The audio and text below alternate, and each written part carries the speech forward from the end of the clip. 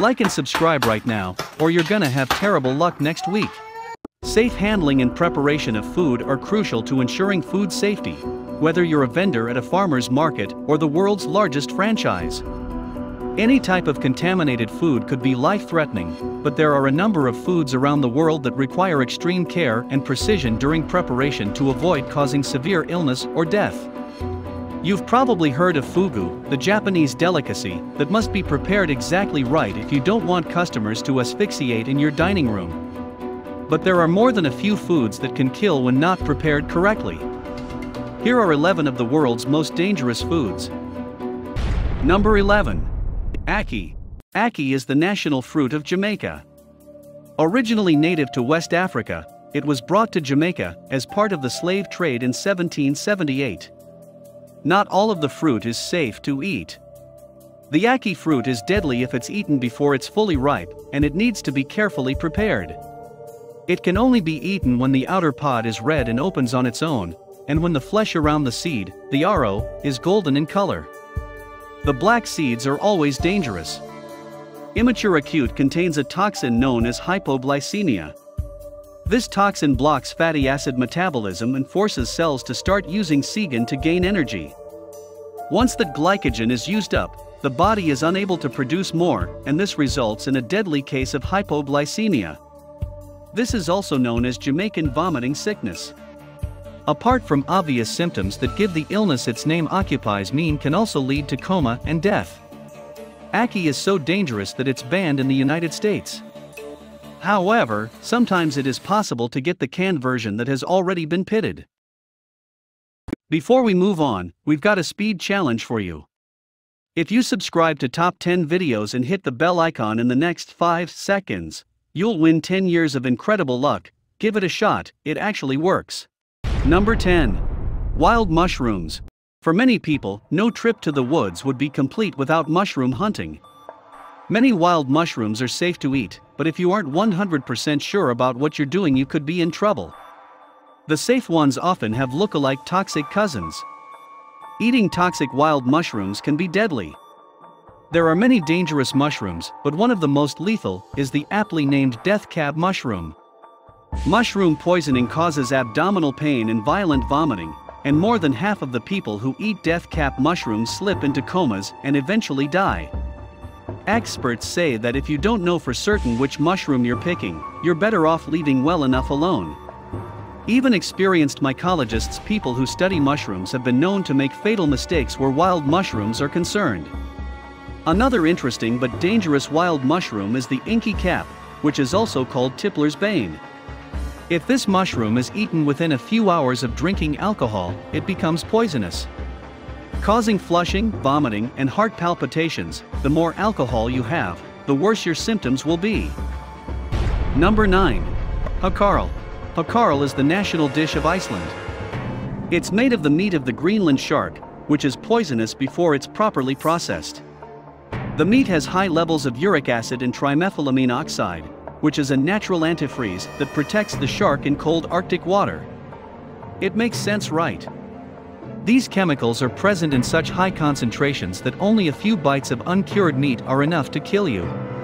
To prepare the dish, the poor shark is gutted and beheaded, then it is buried and gravely sanded.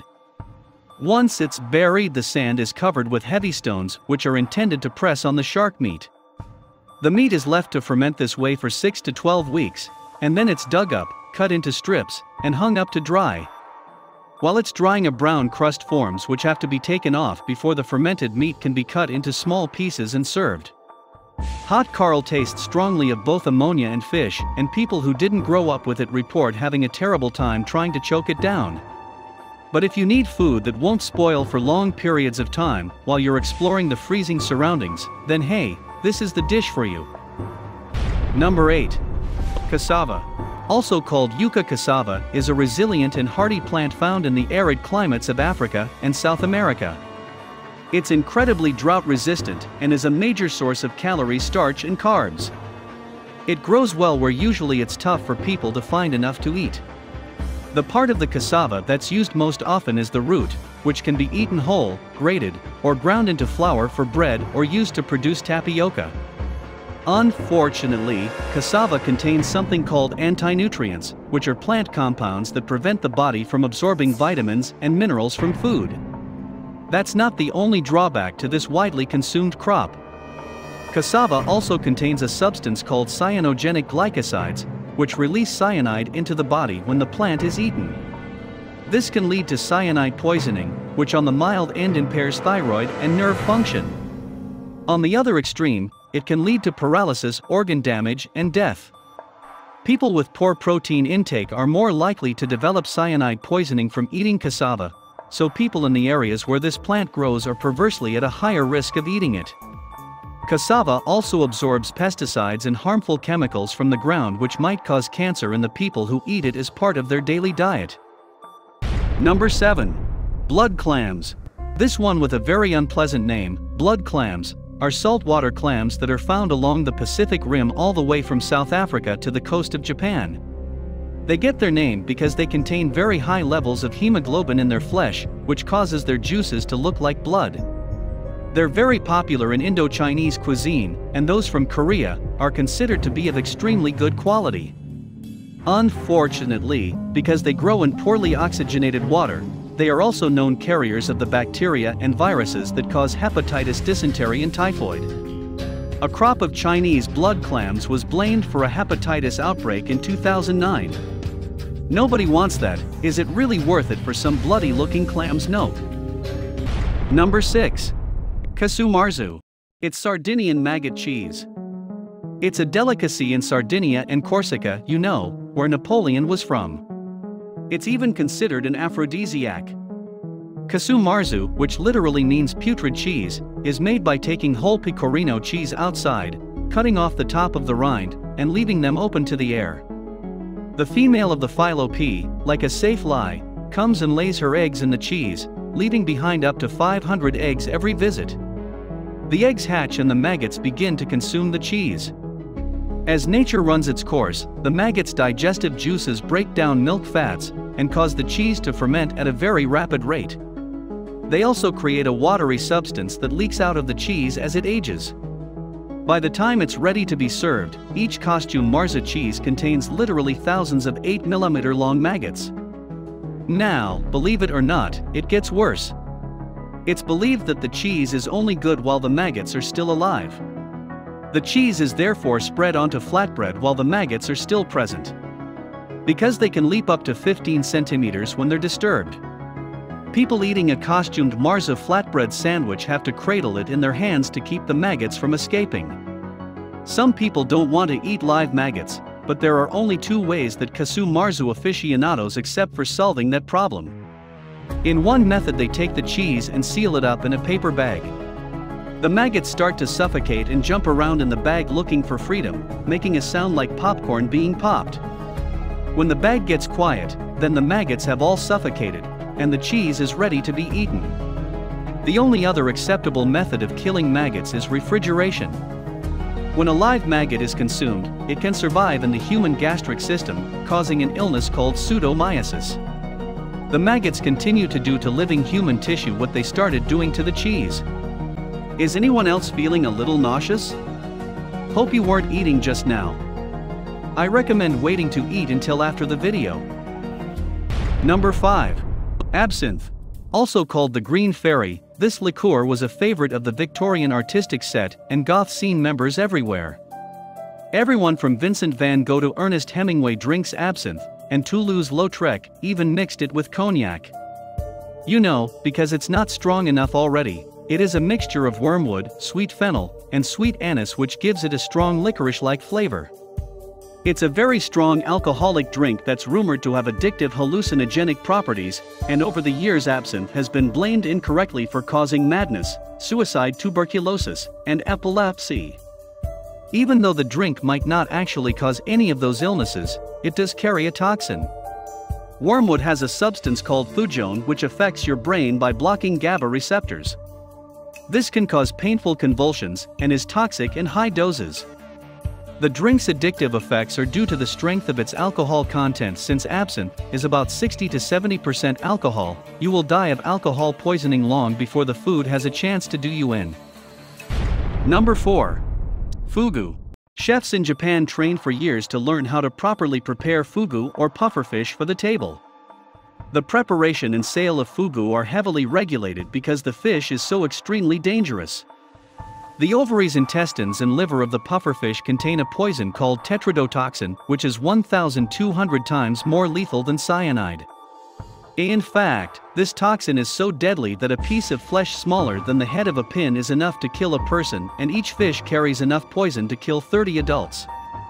Tetrodotoxin poisoning is rapid and painful, beginning with numbness around the mouth, which quickly proceeds to paralysis followed by death.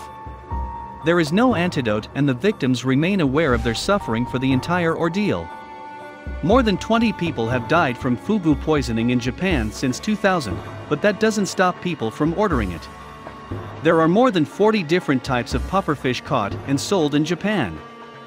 Every year people eat more than 10,000 tons of fugu. Number 3. Sanakaji. An octopus that's properly cooked and prepared is not a problem. It's the way it's served in Korea that can be deadly. It's called sanachi, and it's not just about the taste. It's rumored to boost a man's sexual stamina. Sonakshi is the wriggling tentacles of a baby octopus that was seasoned and chopped up while it was still alive and served immediately. This means that the suckers and tentacles are still active and squirming around while you're trying to eat them. Your food is literally fighting back while you're trying to swallow it. That's because each leg has a little brain nerve in it that keeps on going even after it's been separated from the body. The suckers can grab the inside of a human throat and can cause diners to choke to death, which makes this dish both cruel and dangerous. Beginners first before swallowing, or this little octopus might just stick to your throat to get its revenge. Before we move on, I've got a little challenge for you that'll take me 5 seconds to complete. So here's the deal: you just leave a like on this video, smash that subscribes button and hit the notification bell, and you'll get 15 years of amazing luck. Try it, it really works. Number 2. Bean sprouts. Who knew, right? Mung bean sprouts are featured in many Asian dishes, and they're a deliciously crispy and moist addition to a stir-fry salad or sandwich. Brussels sprouts have long been featured as a part of the clean eating movement, and for good reason. They can be very beneficial, but these innocent-looking guys have a dark side. But don't we all? The FDA recommends that pregnant women, children, people with depressed immunities, and the elderly should avoid eating bean sprouts, including alfalfa sprouts, completely. This isn't so much because of the sprouts themselves. It's because of the way that they're grown. Beans and seeds need warm, humid conditions in order to sprout, and these conditions are also a perfect environment for bacteria like E. coli, Salmonella, and Listeria. In 2011, bean sprouts grown in Germany were linked to an E. coli breakout in Europe that killed 22 people and sickened hundreds, if not thousands more. The sprouts should be fully cooked so that the risk of bacterial infection is negated. So much for those fresh sprouts on your sandwich. Number 1. Fruit bat soup.